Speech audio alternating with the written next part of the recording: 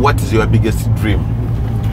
My biggest dream is to play football professionally, and I am working towards that. I've had a knee problem for about 2 years now, but I'm recovering, looking forward to coming back and getting back to the previous form I was at. Ayagala kubeera muzannyi wa mupiira kafulu naye tubenga tumulabirako eyo ku super sport sikyekyo katugende maaso sebo tubuulire gwe kiki ekiruubirirwakyo era ne wawo otuuse okuva mu buto I always wanted to be a doctor and ebitabo mbisomye byo yadde si byangu ate nkyasoma I hope nekkiririzaamu nti one day I will be there. What is your biggest dream right now?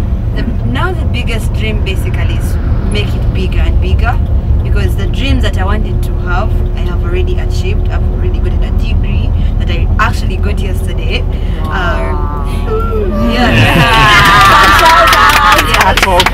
Yes, and I wanted to be on TV, which I'm already a TV personality.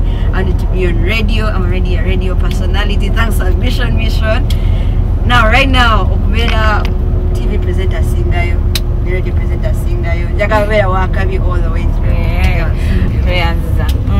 Ekiroto kye kisinga ki? Ekiroto kyange kisinga kubeera charity ambassador.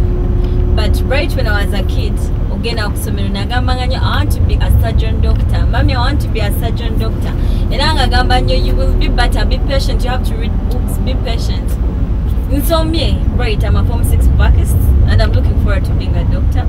Naye nganze mutima gwange talent yange, my God is called, like Katonda kyeyampitira kyenzikiririzaamu talent yange, njagala nnyo okuyamba abantu, njagala nnyo nga buli wembeera people around me, I'm helping them. I always want to subject myself to helping them. Sebo, what's your dream? Kiroto kyange esinga obukulu ekisinga obunene kyakubeera real estate owner and investor, and I'm gladly onto it right away. Natandika tukikolako, natandika dde okuinvestinga, natandika dde okuzimba mpola kyekiroto kyange ekisinga okuba ekinene. My dream is, you know, Oprah Winfrey. She is the biggest TV personality, network owner, like Black American. She's an inspiration to very many people, and she's my inspiration. And she gives everyone that comes on her shows, that goes on her networks, that works for her a voice. Like, she lets people express themselves in such a way that they can't do it by themselves. They need that person. So what I want is to be the next person like that. I want when people be around me, they can be themselves. They can do whatever they can. They know that I'm there for them. Like, I just want to live while I do what I love. Oyo no ye ayagala kuba asinga ku TV kati mwena abali eyo omwana omuto ajja mwesibe bbiri yayagala kuba nga ye olaba Oprah Winfrey yamuzaamu amaanyi ayagala kuba bw'atyo era kyekiroto kye akitandiseeko.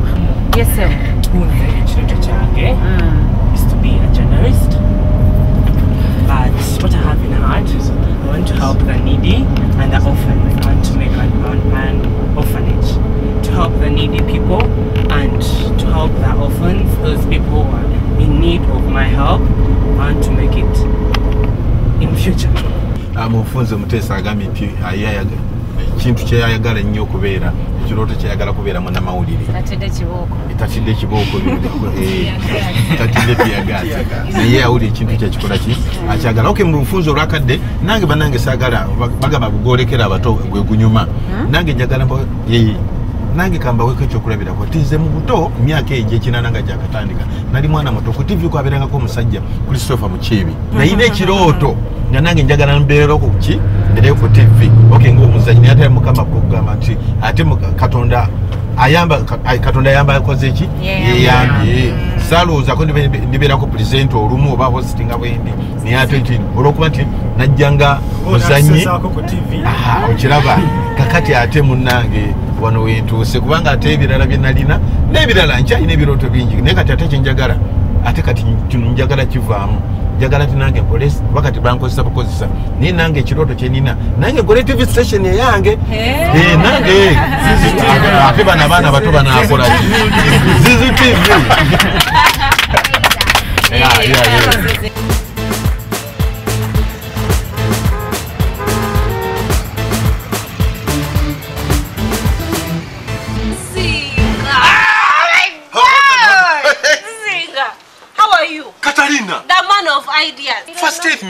have you been all this time? I've been in Juba, I'm importing cars, I even have oil well, I'm even having this construction money.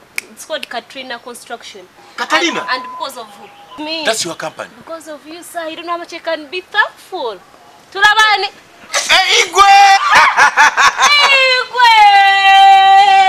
Look at Zizu! You man! Have a seat, have a seat.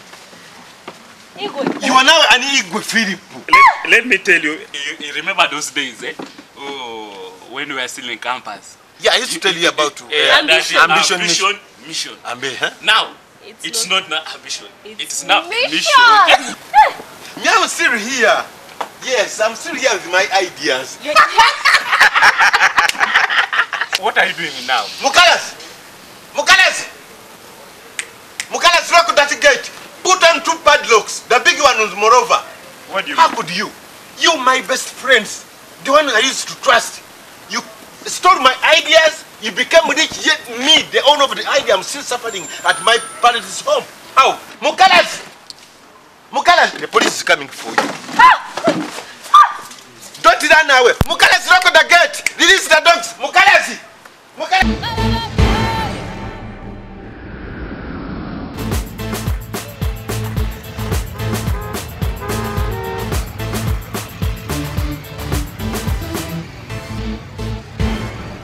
Minibuzz, a minibuzz, minibuzz, minibuzz, minibuzz,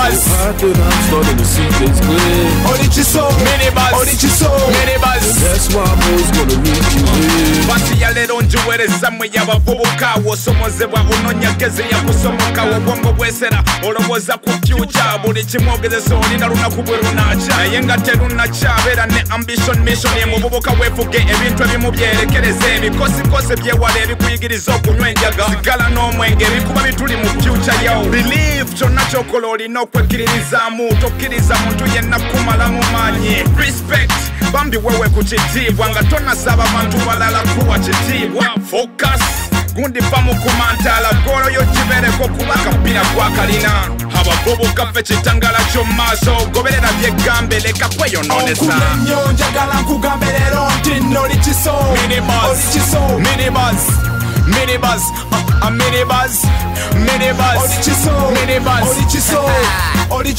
minibuzz. I'm starting to see things clear. Minibuzz, minibuzz. That's why I'm always gonna meet you here.